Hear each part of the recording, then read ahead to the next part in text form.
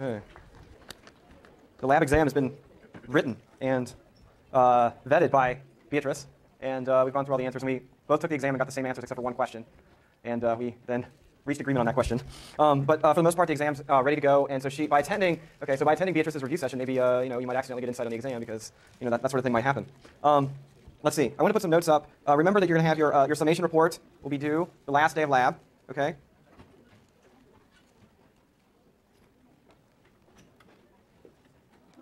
Okay. There's a rubric. Posted on BSpace. Okay. Please don't say that you don't know how to do this 2-page report and then email your poor GSI the night before, because if you read the rubric, you'll know how to do this report. Okay. And summation reports due. Okay. And then so people are asking about experiment 12 and the post lab. The post lab is due at the end of class. Okay. At the end of the lab session. But if you really do need a little extra time because you're crammed at the end, I'm sure you can hand it to your GSI a little bit later. That's fine. I'm allowing some leniency there since it is maybe hard to get finished at the end. Okay. And then our lab exam is coming up. That's May 2nd, 7 to 9 p.m.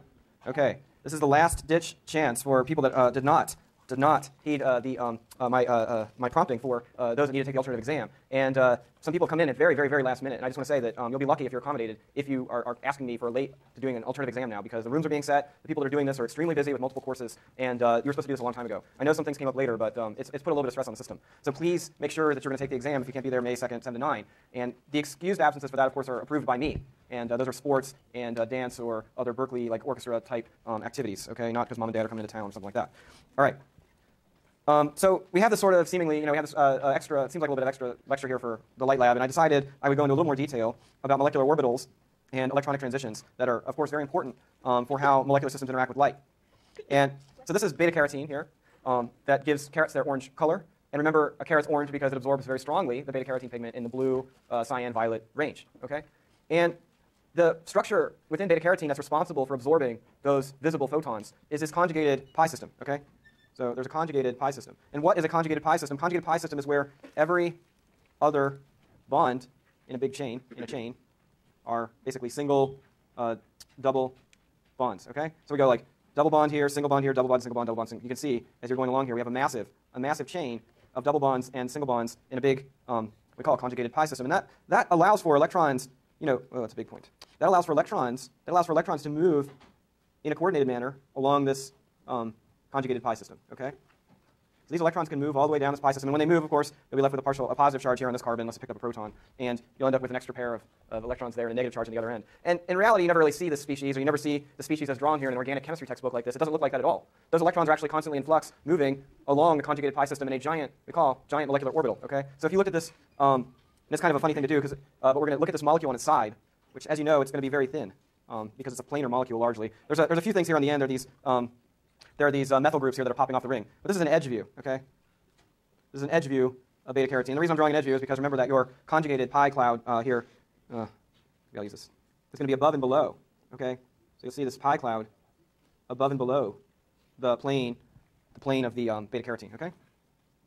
So this is half of the molecular molecular orbital, and this is the other half.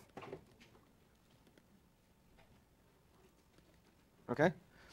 And the key thing for absorbing visible light is that you need to have, as you see, very large conjugated pi systems to absorb visible light. Okay? If it's a very small system, say with just a few double bonds in it, double bond, single bond, double bond, it's going to only absorb down in the UV. Okay? But in order to see these visible pigments, which are now becoming popular in all kinds of green commercial products, because people want natural dyes in their products, and if you want visible ones, you're going to need large conjugated pi systems.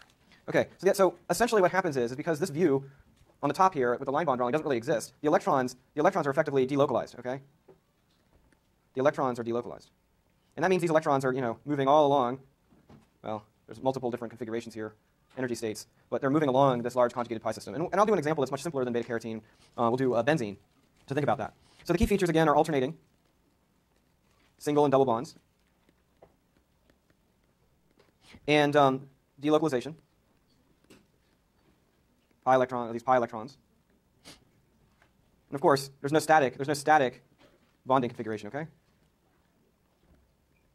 So this has been, like I said, with something like benzene, people have argued about how benzene looks. So does benzene look like this? Does it look like this? Well, those are both consistent line bond notations for benzene. But probably, the correct drawing is something like this, where these benzene electrons are actually delocalized. Okay? There's 6 pi electrons in benzene, and they're delocalized around the ring. Okay? So that's probably the best way to draw it, but we draw molecules in all sorts of configurations. Right. So let's even back up to something far simpler. Here's ethylene. So ethylene is, has a double bond between two carbons. And what we want to think about here is what we mean by pi bonding, and then we'll contrast that with what we mean in terms of anti-bonding. So essentially what you'll have is you'll have your orbitals here. These are your p orbitals. If you have bonding, now these orbitals have a phase to them, okay? And I'm going to emphasize the phase by shading them both in the upward configuration. So these molecules, the shading indicates phase. This will become very important when you have larger conjugate systems like in benzene. Okay, so when p orbitals, so these are p orbitals for now. So these p orbitals are in phase. And when they're in phase, then they can contribute constructively to making a pi bonding orbital. Okay? So when they contribute constructively to make this, this orbital, it looks something like this. Now, I've left out the sigma bond. There's going to be, of course, a nice sigma bond here between I'll do it in blue. There's going to be a nice sigma bond here between, there's a nice sigma bond between the carbons. Okay? And that's where your s orbitals are going to overlap constructively. So that's a sigma bond. And then where your p orbitals overlap constructively, they'll overlap above and below the plane of, and I'll shade the top just to keep the phase similar. So this is one half of the pi bonding orbital. And this is the other half, okay? Now, this is for a double bonded molecule, but imagine if we had a CC triple bond. Where would we put? We put two more half pi bonds in there, okay? Does anybody know where they would go? Does anybody know anything about? Yeah, so they go orthogonal to these, okay, 90 degrees to these. So I can't draw that very well, but you can use your imagination. And so it'd be, yeah, like was said here by the gentleman in front and back of the carbon-carbon sigma bond, okay? So the key points here is that a bonding orbital, a pi bonding orbital is in phase, okay? So by meaning in phase, what we're saying is that, you know, those original p orbitals were aligned, they were in phase, okay? So they can contribute constructively. The p orbitals can interact constructively, okay? Now, a lot of this sounds like, you know, the kinds of things you hear about when you study light in physics class, and you talk about constructive and destructive interference. Same idea, okay? And I made the analogy on Wednesday when you have a jump rope and you say, I don't know if anybody's played with a jump rope in this manner, maybe I only did this when I was a kid, but bear with me. So you tie a jump rope to a doorknob, and if you move it really slowly, you'll see one wave, and if you shake it a little harder, you'll see nodes and so forth and so on. Well, this kind of thinking is very appropriate to thinking about how these orbitals are going to interact, okay? So what you'll see when you shake that rope very hard, when you see multiple nodes, is actually something that becomes less of like a bonding orbital, a pure bonding orbital, which is just a single wave between 2 points, okay, just nodes on the end, essentially, versus when you shake it harder at a higher frequency, then you'll see these nodes. And now your jump rope is going into a higher energy state, okay, and it will, in the bonding world, take on anti-bonding character. So you can see as you elevate the energy of this jump rope system, you can see it becomes less and less stable in a bonding sense, all right? So anyway, and of course, these pi bonding electrons reside above and below the sigma bond. Okay, and generally, almost always, I shouldn't even say generally, the pi bonding orbitals are more stable than the original p orbitals. Okay. So, you know, what do we mean by that? Well, we have these original p orbitals, and these guys have some energy here. Okay, and when they form a pi bond, the pi bond is lower in energy. When they form the anti-bond, you'll see they're higher in energy. This is me trying to make a jump rope analogy. The anti-bond is going to have more nodes, be higher in energy than the original p orbitals. The pi bond is much more stable. So pi bond, you know, when molecules form, okay, so when molecules form between, during chemical reactions, generally as bonds form, like these, they're going to be lower in energy, so they're going to release heat, right? You're going to release energy in the process. So that should hopefully make sense.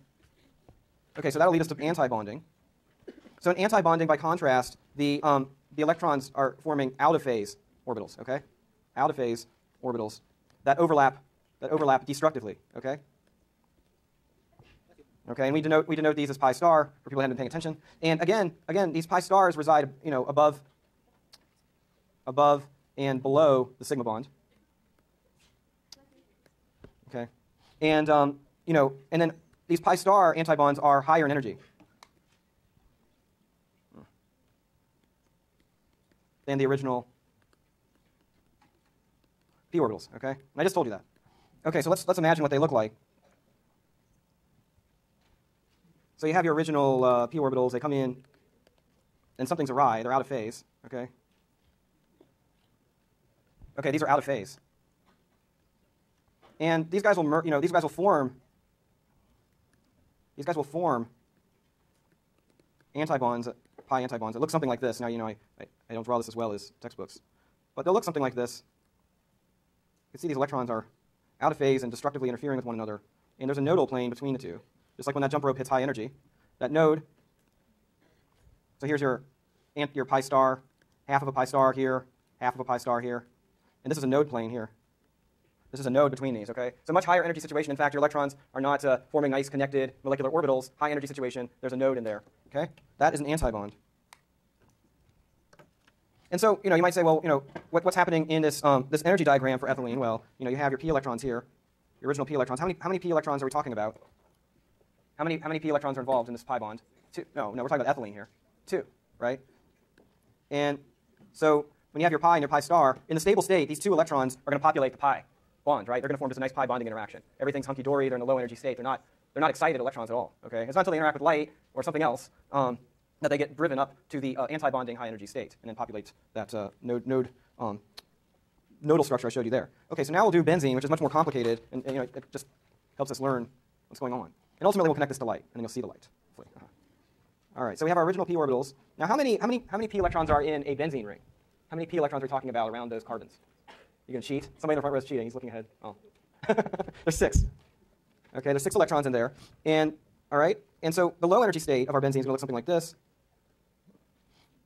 And if we're going to do this sort of nice drawing, which is kind of hard to do, I embarrass myself by trying to do it.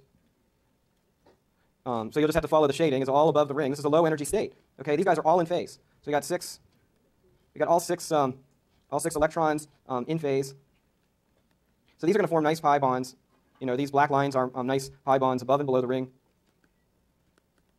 And what one might say here is that this is basically 100% pi bonding character, okay?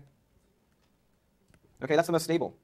I shouldn't even use a star because that's kind of confusing. Just say this is the most stable configuration, okay? So there we go. We'll put a line under that to mark that as the low energy state. This is where it gets a little crowded. So now we're going to go up in energy. We're going to go up in energy some.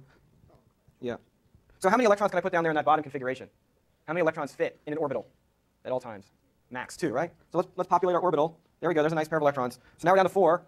But luckily we have 2 more orbitals that are still actually pretty stable relative to original p orbitals. Okay. So we're not going to cause any quantum mechanical explosions. All right. So in this case we have basically we'll put half the molecule in the same phase and half the molecule in the other phase. Okay. So how many nodes does that have? How many nodes do you see? Because there's 2 nodes around the ring, effectively. Okay. We can pop 2 more electrons in there. 2 more electrons can fit in that guy. And then we have another one which has half the molecules in one phase and half the molecule is in the other phase. Now this is kind of an interesting case where the nodes are on these carbons, okay? Right on top of the carbons.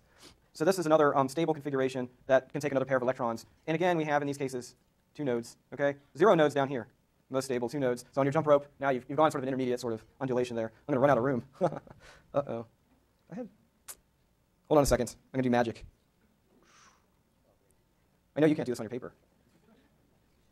But I can do it with my mouse. Let's see. I don't know how. Oh, yeah. Watch this. Yeah, that's amazing. Okay. Back to 100%. Okay. Yay. Okay, so now we have room to do the next 2. Okay, black. Okay, these guys are going to be higher in energy. Okay, so, before we leave the 2 nodes, do you think these guys have a little bit of anti-bonding, right? So these guys are not pure bonding orbitals. They have a little bit of anti-bonding character to them, okay? So you can see the more and more anti-bonding character you take on, all right, a bit of anti-bonding character. Okay, so now we're going to go to the next level, okay? And now we're going to be looking pretty anti-bonding. We're not quite fully 100% anti-bonding yet.